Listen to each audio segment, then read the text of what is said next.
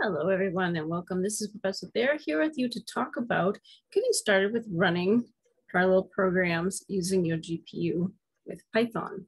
So let us get started. I'm going to go ahead and share my screen.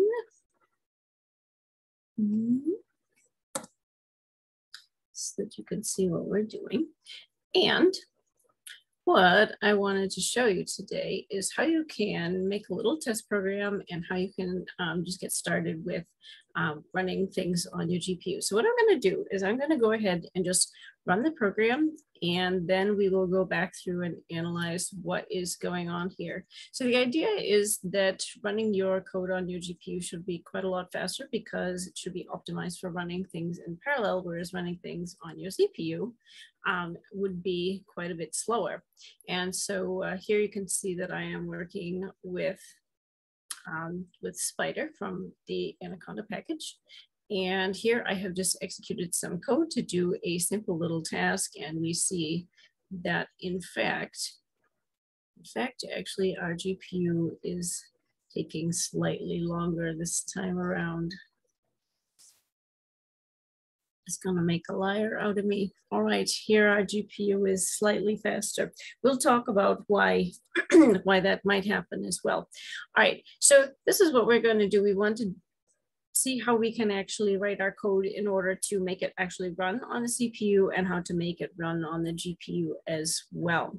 So working here in the Anaconda package, there's a couple of things you want to make sure that you have installed before you get started. So you see that I am using from Numba import JIT for just in time. So we need to install that. Now, I'm not explicitly using the CUDA toolkit today, but that is something that you'll want to have if you're going to be working with your parallel code. So it would be a good idea for you to go ahead and download that and install that as well. So when you open your Anaconda Navigator, which you'll have once you have installed the package, the Anaconda package on your computer, you can go ahead and launch your IPython module just like this, and you will get your Jupyter Qt console just like this. And this is where you do your installations from. So in fact, I've actually already installed these packages, so it's probably going to tell me that, but you would just do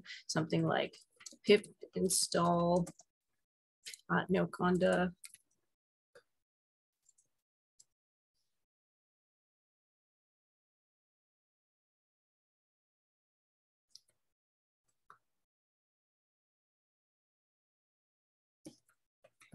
install just like this, and it's probably going to tell me that I've already got it. So we see it's attempting to do this, and it says that I have already installed it, and we would do the same for conda install CUDA toolkit. So you'll have that. That will be very useful for running the toolkit in your environment. All right, so this is what you would do, and you would see it actually installing your package if you do this. All right, so now that you have that all set, you may also wish to check out whether or not you have a GPU on your machine. So that would also be something important that you want to do. Now, this is just a terminal from my computer, and what I have done is I have issued this command lspci, and then I have grept VGA.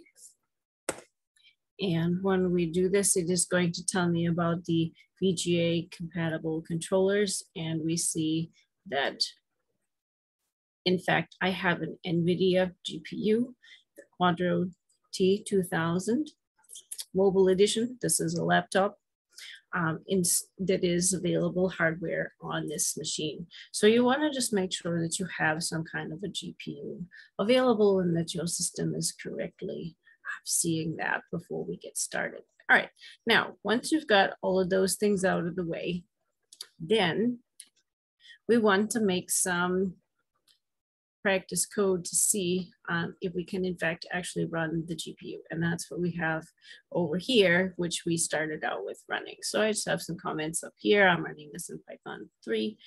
So now I'm going to import this JIT. Now this is going to be in fact a decorator that is going to be useful for sending our job to the GPU instead of running it on the CPU. So what we're also going to want to do is we are also going to want to run a timer. So that's how I got the times. How long did it take to run these things on the CPU versus on the GPU? So I'm also going, so this is just part of the Python, the standard Python library that ships right with the Python. So I can just import the default timer as timer, which is all we're really going to need to do this. So next thing we're going to do is let's just make a simple little function that is going to run on the CPU, and then we'll run the same one on the GPU and find out which one takes longer. So this is a very simple function. This is a function called func, and it takes an input variable called n. We have an empty accumulator and an index being set equal to 0. So while the index is less than n, the number that we sent in, I am going to append I to the accumulator, and then I'll increment I by 1. So you see that basically what it's going to do is it's going to operate as many times as I have picked here, and it's going to append that index number. So basically it's going to count up to 100 or whatever number we give it, and those numbers should then be appended into the accumulator, and then it returns the accumulator. So this is our normal function. And so it might be a little bit surprising to you to see that, in fact, actually setting up the corresponding function to run on the GPU is really quite similar. So here, what we have is we have our decorator. Now, remember, the decorators basically take a function as input, and they are, which will be the function that is underneath them, and it is going to basically be a wrapper for that function. So what this decorator is going to do is it is going to take function 2, and it is going to optimize it for executing it on the GPU. So when we call this function, it will optimize it, and then that's how it will actually get run on the GPU. So notice that the function itself is really pretty much the same, just the name is different, func2, but it has the same accumulator, the same index, same while loop, it's doing the same task, and it also returns an accumulator.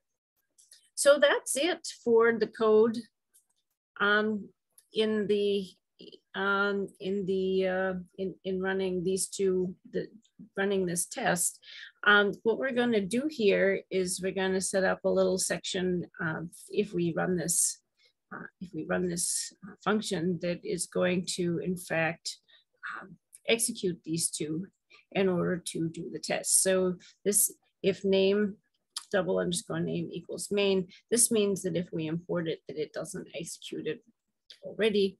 But if we have it like this and we run this particular script by pressing our run button up here, that this will execute under those conditions. So what I have done is I have set up my n, and let me just do this to see exactly how many zeros I have here. So I have 10,000 set up as my n. So you might remember that our input variable for our functions also will take this number, which we will see when we do our function calls. It doesn't matter that this says n and this says a. That's inconsequential. Oh, actually, it's not inconsequential. Still